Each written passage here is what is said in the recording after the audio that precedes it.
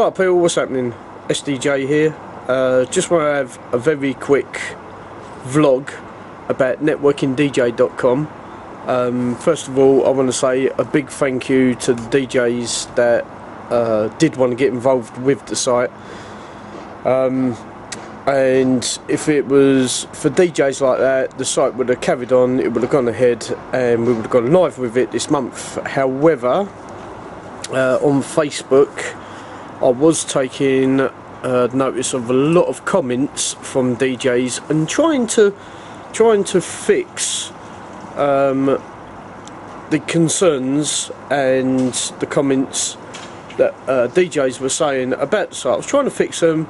I was trying to work around things to make it a site that would work for all of us as pro DJs.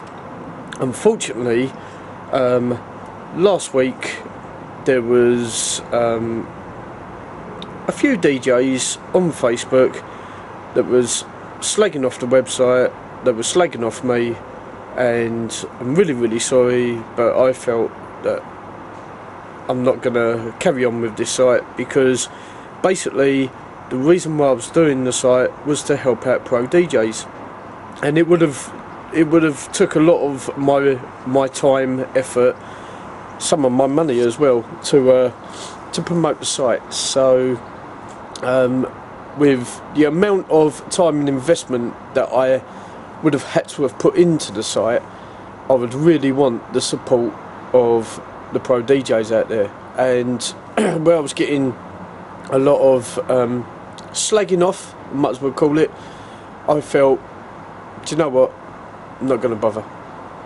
So as I say, once again, thank you to the DJs that was interested, but thank you to the DJs that slagged it. You can thank the good DJs, can thank the bad DJs, okay? And I'm not going to get into, so don't ask in the comments, I'm not going to get into who said what and what was said, because I'm not like that. I'm not gonna say.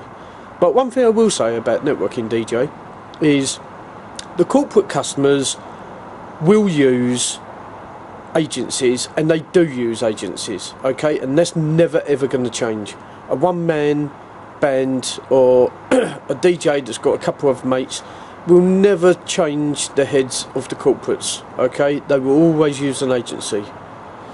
Where we've all missed out now is Networking DJ would have been